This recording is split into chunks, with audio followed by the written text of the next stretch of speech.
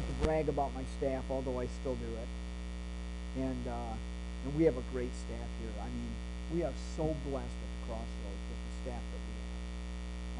I could not have envisioned this when Eileen and I came 12 years ago to start the Crossroads, that even in a small community of faith like we have, with perhaps 125 people worshiping on Sundays, that we'd have 4 or 5 young people that would come and say, we feel called to ministry, and we feel called to ministry at the church of the Crossroads, and we're doing it without a salary. You know, our associate pastors don't get paid. And they're serving literally because God has called them, and this is where they want to be. They're working bivocationally. One's a credit union manager. One delivers mattresses, and a third works at a labeling company up in Columbus.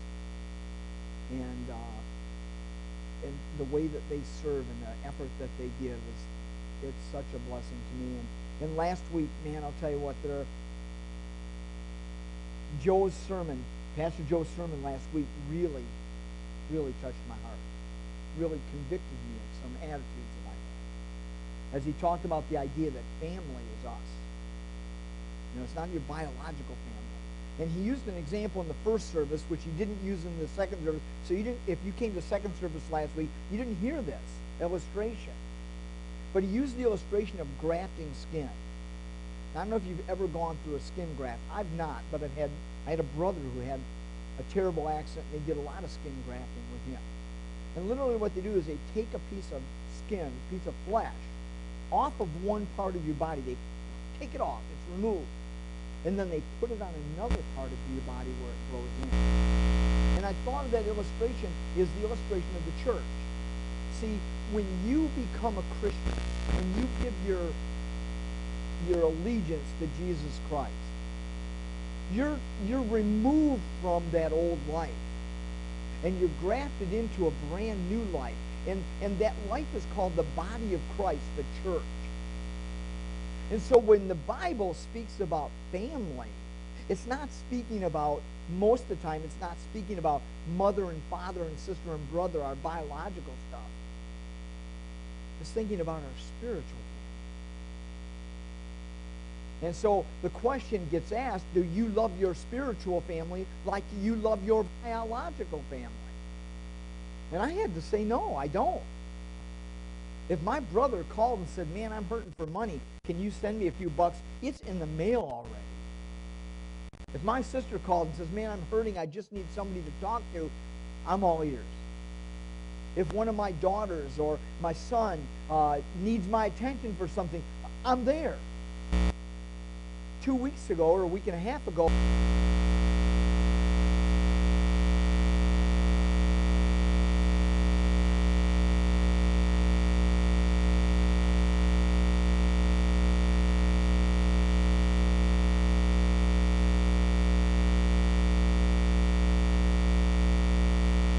would I give that much resource to you? Would I devote that much of my life and that much of my time and that much of my resource to you? And I was convicted because the answer was pretty easy. No, I wouldn't. I like to think of myself as this guy who really cares, but when it comes right down to it. And so then I'm thinking, Jesus said, you know, these knuckle-headed Pharisees come to him and they're trying to trick him, and so they say, Jesus, what's the greatest commandment? And Jesus turns to them very quickly without hesitation. He says, love the Lord your God with all your heart, soul, mind, and strength. And boy, they're puffing up, oh, we do that. Yeah, we really love the Lord with our heart, soul, mind, and strength. And he stops and goes, and the second is equal to that, love your neighbor as yourself. So the full manifest, and then he said, all of the laws and the prophets are based on these two principles. Loving the Lord our God with our heart, soul, mind, and strength, and loving our neighbor as ourselves. And I asked a question a couple of weeks ago, how do you love you? If you're not loving your neighbor or your neighbor the way you love you, you're not fulfilling that commandment that Jesus said, love your neighbor as yourself. And I look at that, and I look in the mirror, and I'm convicted by that. And so today's message is kind of an extension of what Pastor Joe preached last week, but it's a message that we need to hear in this church because, see, we have a certain amount of love in the Crossroads. There are people that will testify, we came to the Crossroads because we felt loved and cared for more than any other church we'd ever been in. And that's a good thing. I mean, I'm excited about that. I love to hear those kinds of testimonies because we should be doing that. We shouldn't only be friends to ourselves. We should be friends to the visitors that come in. As you look around the room this morning, you may see someone here this morning who you don't know. I just challenge you, go meet that person. Shake their hand and say, hey, I'm so-and-so. Who are you? And how did you come to visit the Crossroads? And we're so glad you're here today. And you do that pretty well. But we need to take it to the next step. We need to start loving our neighbor as ourselves.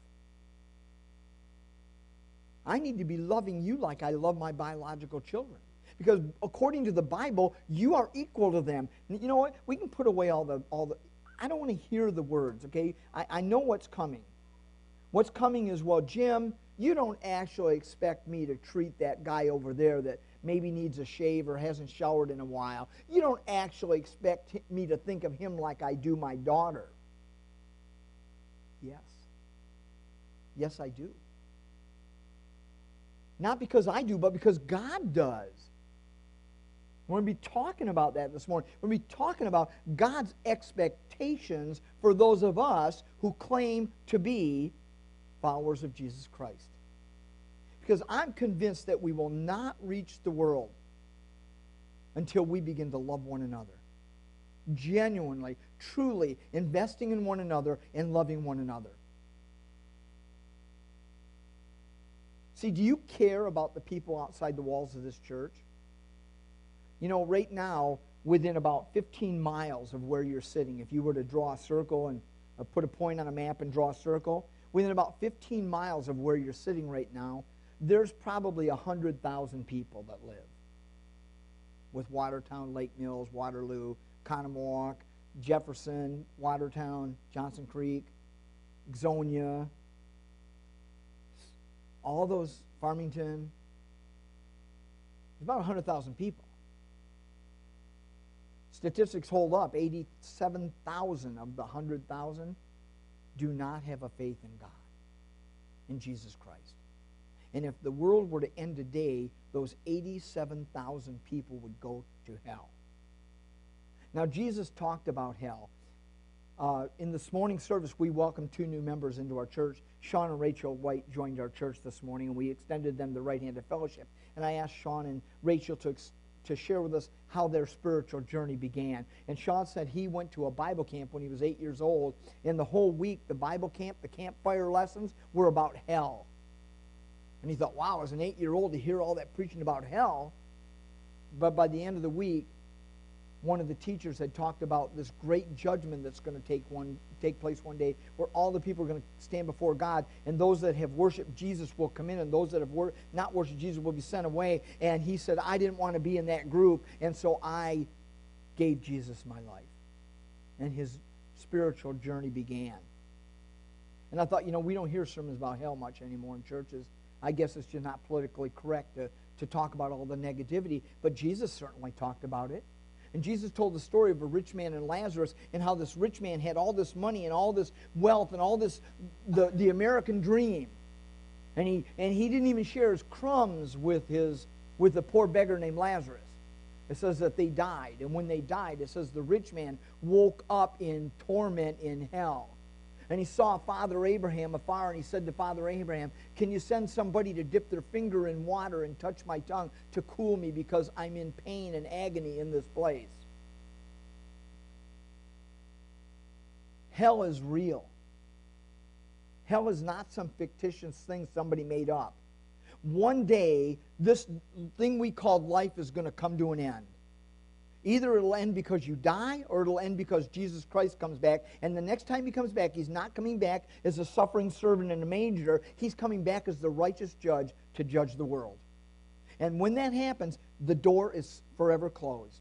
And those that have placed a saving faith in Jesus Christ, they'll be entered into heaven forever to be with God. But those that are shut out will be shut out forever in darkness and pain. It says there will be weeping and gnashing of teeth. Now, the reason I'm so graphic in telling you about this is because I want to know, do you care? Do you care that 87,000 people within 15 miles of this place will die and go into that kind of hell forever? Does that even bother you? Or are you just sitting there saying, well, I got mine. They can get theirs. Here's where I'm going with this. It ties back in. Jesus said in John 13:33, by this will all men know that you are my disciples if you love one another. See, what the world needs more than anything else right now is examples of Christians loving Christians. What the world needs now more than anything else is an example of disciples loving disciples. That is a magnetic faith. If we start to love each other like we love our own blood relatives, people are going to want to be a part of what we're doing. I look at what we're doing in Columbus right now with the food pantry and the paper pantry. And people are flocking to our doors because we're giving away paper products, toilet paper and paper towels and Kleenex. And we're giving away hygiene items, toothpaste and toothbrushes and razors and shaving cream and hand soap and bar soap and hair shampoo. And we're giving away cleaning supplies like toilet bowl cleaner and Ajax and dish soap. And now we're giving away meat and cereal and bread. And along with it, we even get to give them some candy and some sodas. And people are flocking to our door because nobody else is doing that. Do you see how magnetic that is when you just love people the way you love your kids? And as we begin to really move into the community in Columbus, we'll be able to reach people with the gospel of Jesus Christ because we showed them how much we cared before we taught them how much we knew. That's my iPad. Don't worry about it. And so I wanted to challenge each and every one of you this morning to listen carefully to what we're saying because God wants to change each and every one of you. He wants to help you become a lover of the brothers and sisters and husbands and wives and families in this room. We are your family. I am your father, I am your brother, I am your son, just as much as any father, brother, or son that you'll ever have. And you ought to start treating me that way. And you are my father, you're my mother, you're my sister, you're my brother, you're my daughter, you're my son, and I ought to start treating you that way. So 1 John is where we're going, and 1 John is a letter that John wrote to the churches in the area that he ministered in. And 1 John is really a cool book. It's really almost an entire Bible melded down into a few short chapters. You can read the entire epistle of 1 John in about 15 minutes. It's not long at all, but man, it is packed full of stuff. And so when we look at 1 John 1, John is doing two things in 1 John 1. He's saying Jesus is who he said he was. We saw him, we touched him, we heard him, we watched him die, we watched him come back from the dead, we watched him work miracles, and we watched him ascend into heaven. He is who he said he was. And then the second part is, and you can be what he wants you to be if you're willing to make a change in your life. And we hear that great verse that many of us have memorized in 1 John 1:9 that says, if we confess our sins, he is faithful and just and will forgive us our sins and cleanse us from all unrighteousness. Now I want to stop right there for a minute. That's not where we're going to be. We're going to be in chapter 2. But I want to stop right there for a minute because I want you to understand something. You cannot have salvation without first being sorry. You cannot have salvation until you understand that you have a death penalty on your head and you are on your way to hell. And you have no hope. No hope of survival. Until you get to that point, you can't fully embrace a Savior Lord. You can hang around and be a good person. You can look like a church member. You can look like a Christian, but you won't be a Christian until you first understand that you have failed in the eyes of God. Romans 3:23 says this, "For all have sinned and fall short of God's glorious standard." So the best among us doesn't measure up.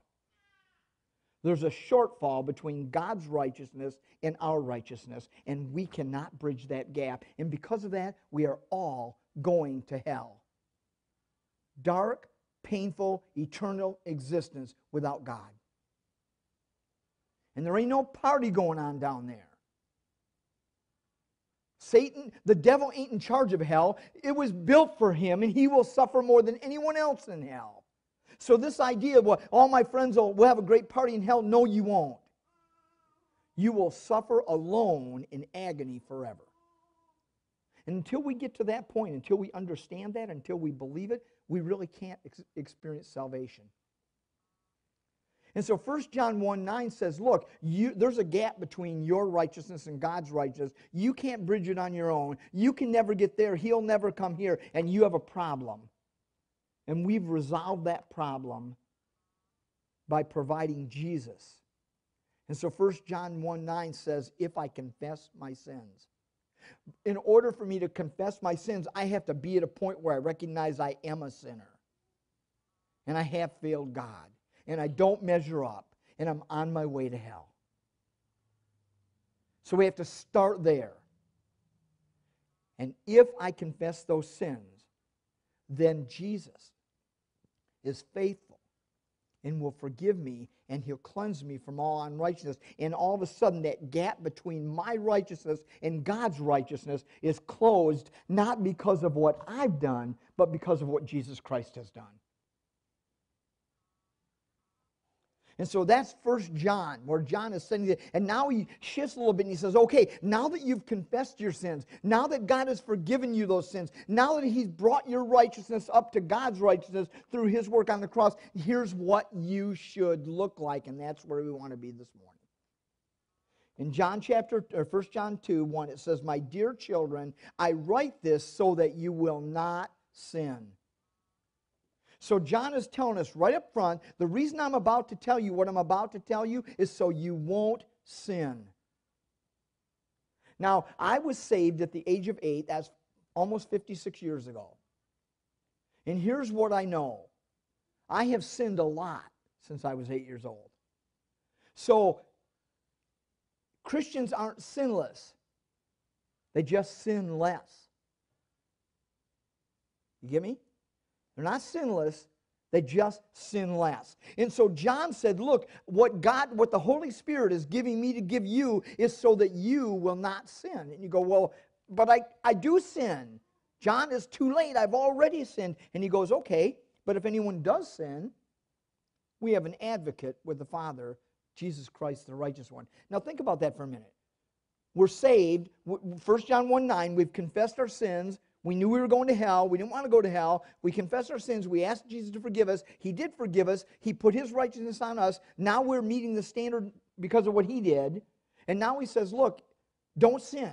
But if you do sin, you have an advocate. And you think about that word advocate. What's an advocate?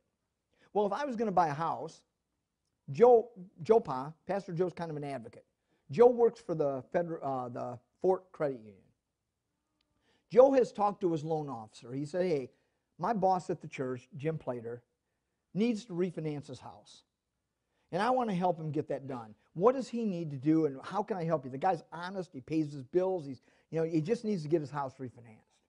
And so the guy at the credit union sends home some paperwork with Joe. Joe sends it to me. I sign it. Joe takes it back. He says, give it as much consideration as you can give it, right? That would be an advocate. Joe would be advocating for me.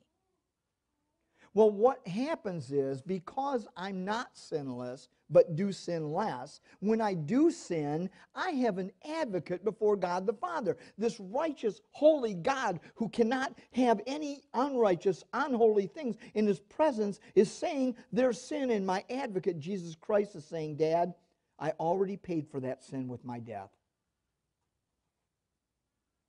It's paid for in full. And those of us who have surrendered our life to Jesus Christ, we have an advocate 24/7 looking out for us. He's got our back. When we mess up, he's there before God saying, paid in full, paid in full, paid in full, paid in full. He is the atoning sacrifice for our sins. Not only for our sins, but for also for the sins of the whole world. Do you understand? Now, if you read that verse, you go, well, wait a minute. As I read this verse, everybody's going to heaven. Because it says right here that Jesus is the atoning sacrifice for all the sins of the whole world. And that is true. He absolutely has paid for all the sins that will ever be committed, all the sins that are being committed, and all the sins that will ever be committed before time ends. His one death paid for all of that. The Son of God died for all of that. But it's like this. Supposing this Christmas, I gave each of you a gift in a little box. And you say, oh, that's nice. The pastor gave me a gift. And you take it home and you put it in your closet and you never open it. And over the next 40 to 45 years, there were times when you had financial troubles. You had to struggle. You lost your job, or you had some bills you couldn't pay, or got a pay cut, or whatever. Car broke down. Over the next 40 to 45 years, you had some of those things. And over the next 40 to 45 years, you had some health issues. Maybe you got cancer, or you had a heart attack, or maybe you had to have a kidney removed or something. And over the next 45 years, you had some relational problems. Maybe your kids don't love you anymore, your wife left you, your husband left you, or something like that happened.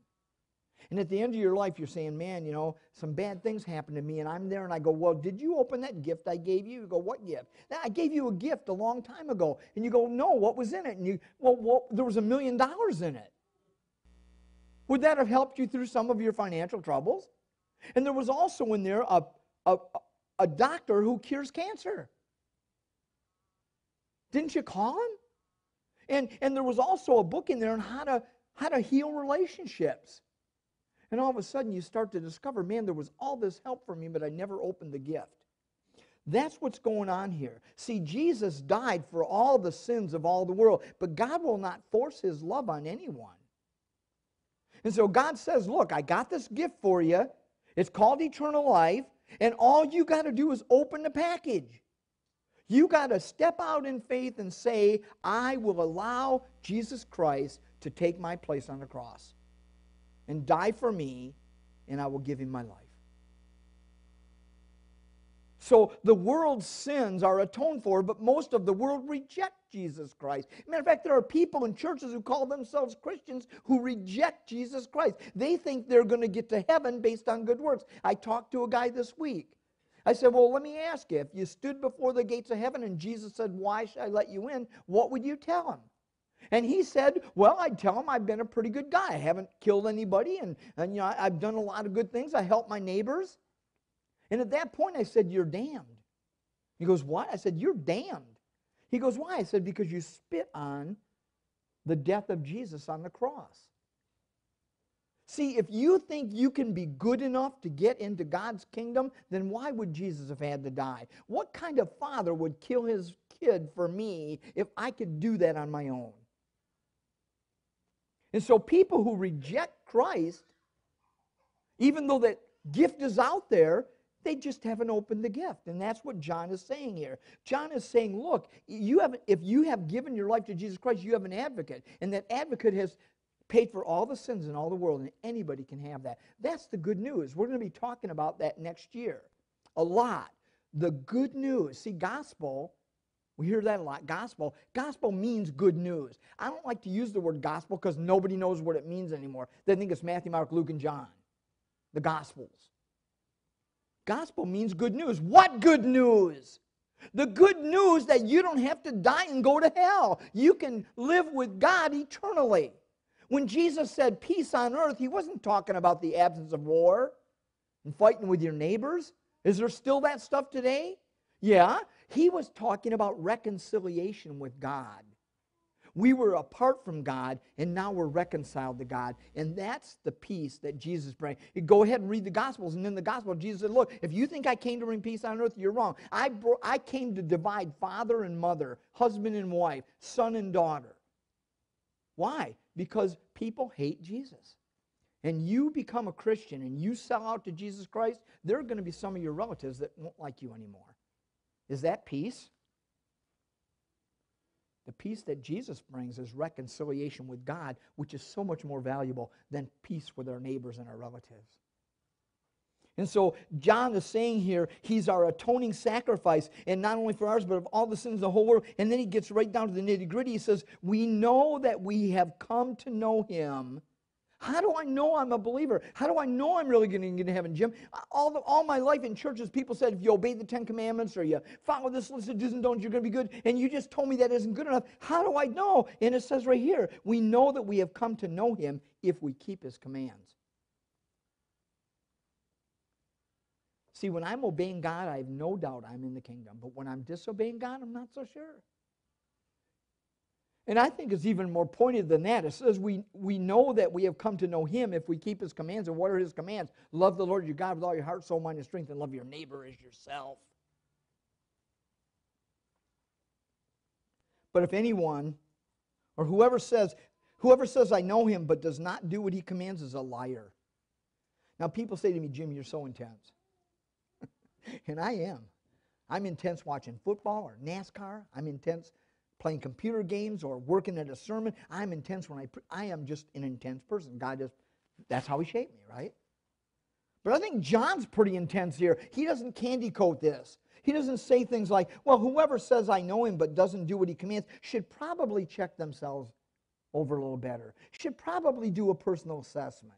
Should maybe get some advice from a pastor or a trusted friend. No, John says, you're a liar.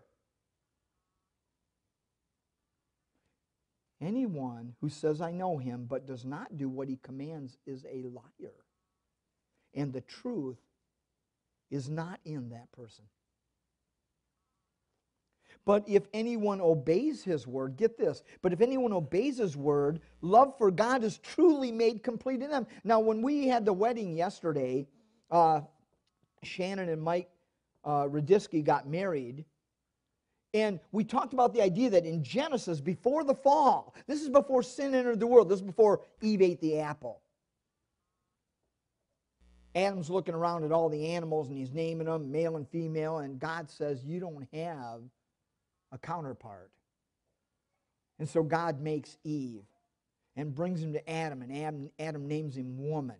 And the Bible says right there, and this is before the fall of sin, God says, for this reason, a man will leave his home and be married to the woman, and the two will become one. Grafted out of that old relationship into a brand new relationship, which then becomes one. I think that's kind of what John had in mind here when he says, but if anyone obeys his word, love of God is made complete in him. As we obey God, we're like a marriage coming together where we are now complete in God.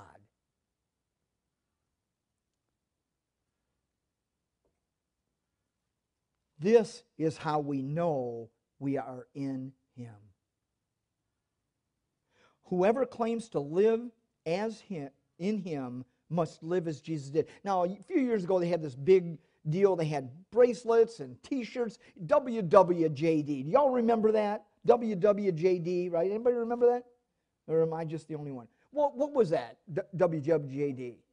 What would Jesus do, right? That was a really good, it was like a Hallmark moment. Oh, I have a decision to make. What would Jesus do?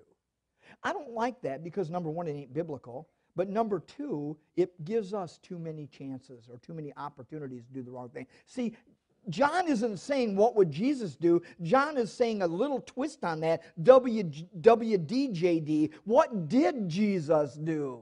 See, too many times we ask the question, what would Jesus do? And it allows us to ignore the fact, what did Jesus do? See, we've got the Bible. We've got the Gospels, which is the life of Jesus Christ, right? They tell us what Jesus did. They also tell us what he wants us to do. We don't have to ask some rhetorical question. Gosh, I wonder what Jesus would do. We've got the answer. Jesus said, love your neighbor as yourself. And if you don't love your neighbor as yourself, you've already broken all the commandments.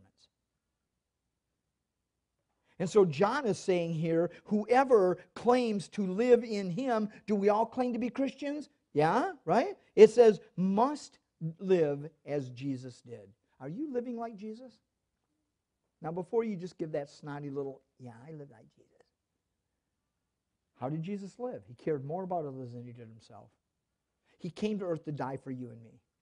Only man in the history of the world born to die. We weren't born to die. We were born to live. That's why God gives us eternal life. Jesus Christ was born to die. Throughout his life, he gave everybody else everything that he had. He never regarded himself. He never took anything for himself.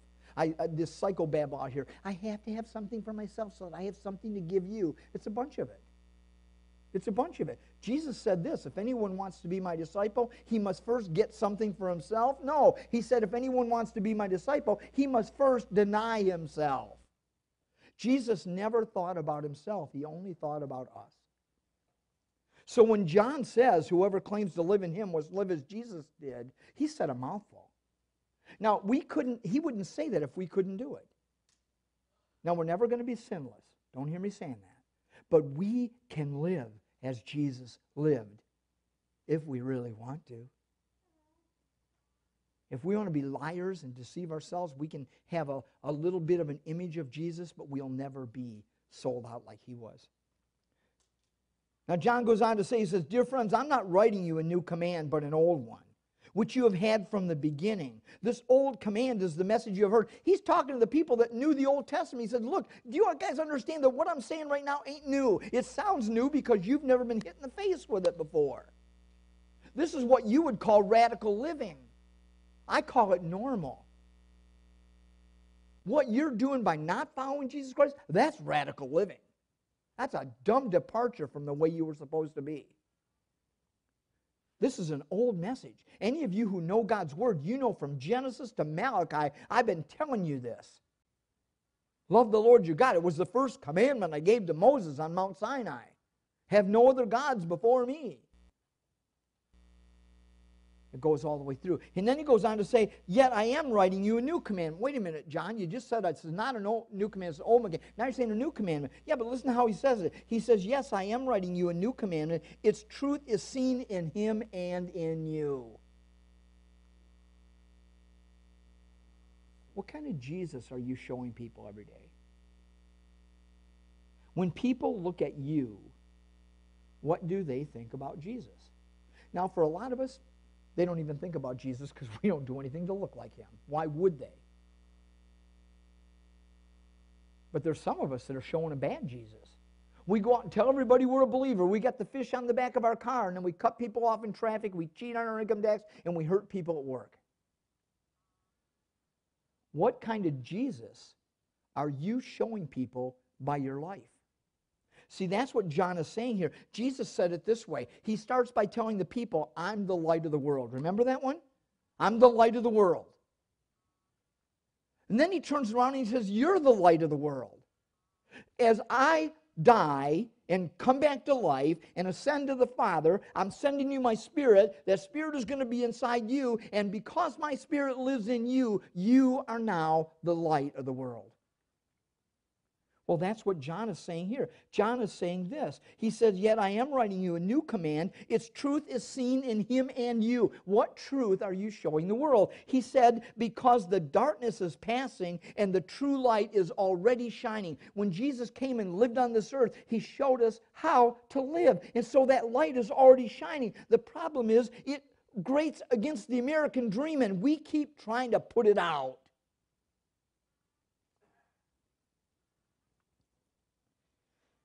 But I can't get away from verse 6 that says, whoever claims to live in him must live as Jesus did. And I don't think Jesus bought into the American dream.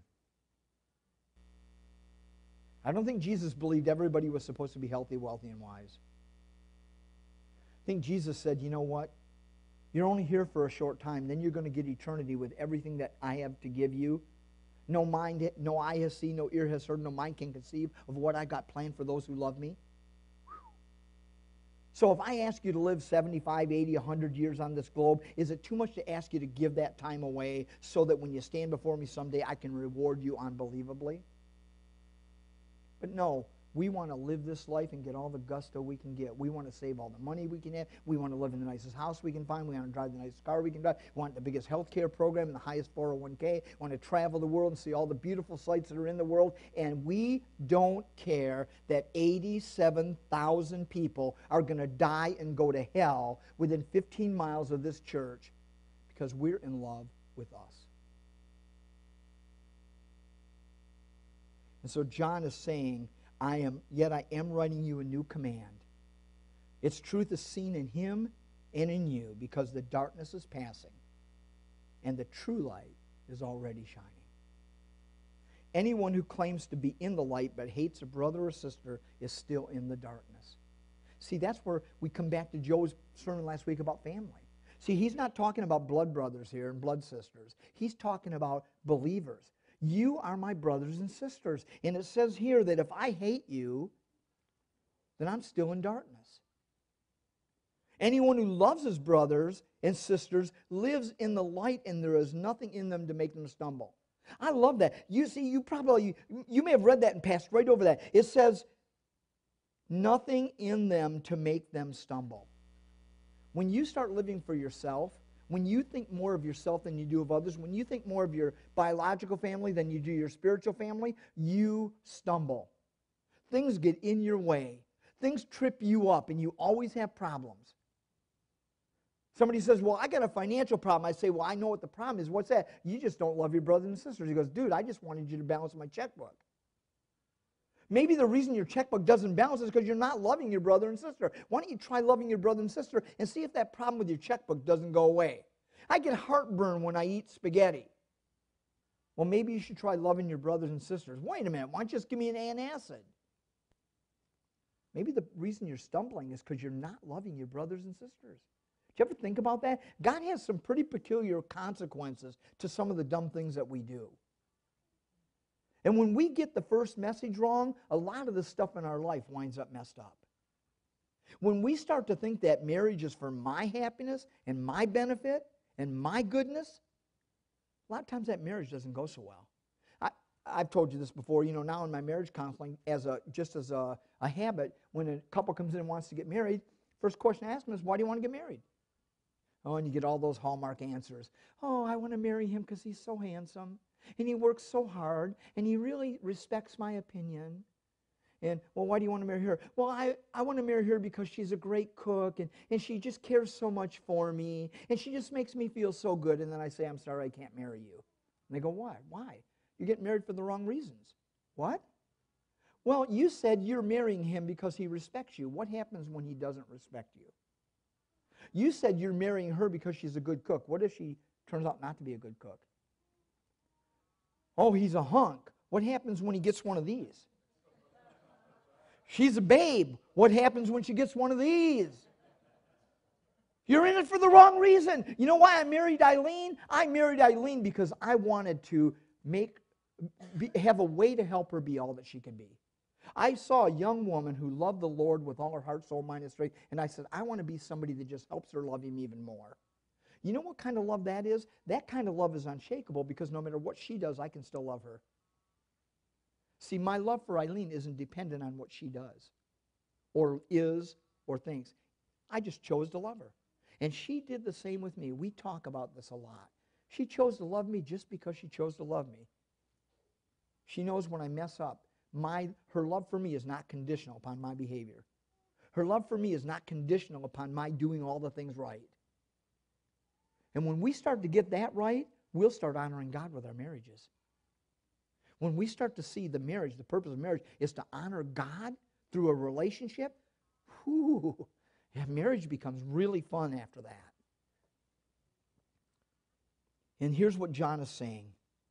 John is saying that anyone who hates his brother ain't in the light. Anyone who loves his brother lives in the light, and there's nothing to make him stumble. The obstacles in your life will disappear as you start to obey God.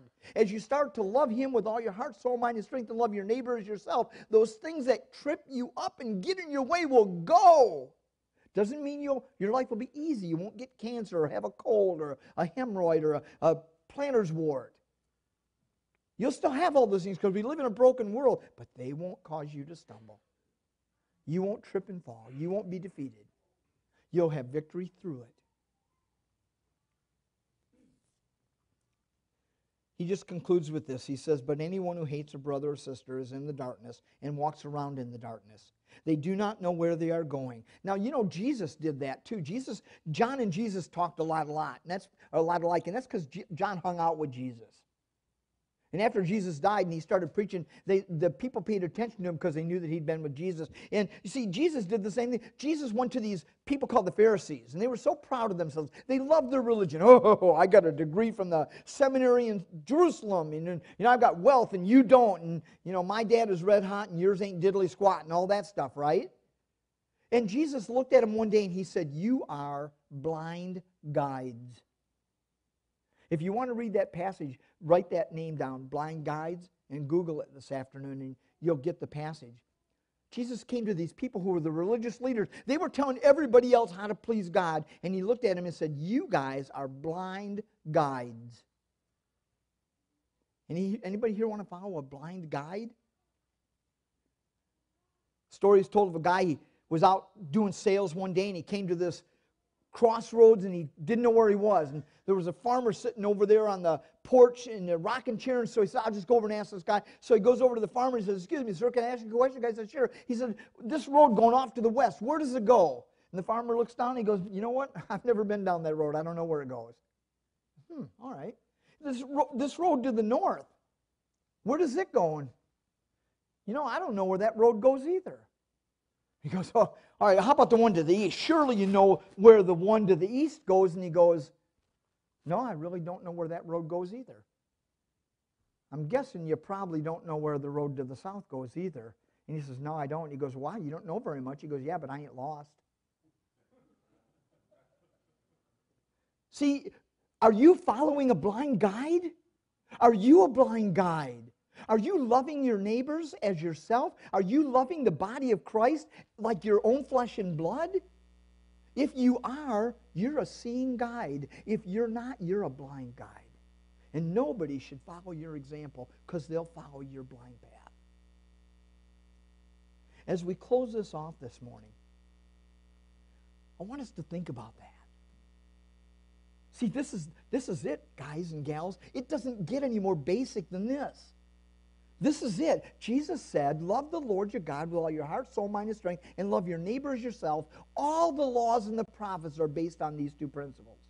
We don't have to learn anything more to fully actualize our Christian life. We just got to love God. When he said, don't have any other gods before me, he didn't mean that you could have 10 gods and he's number one. He said, I don't even want him around there. Only one God. And then he said, love your neighbor as yourself. God, I have to confess to you that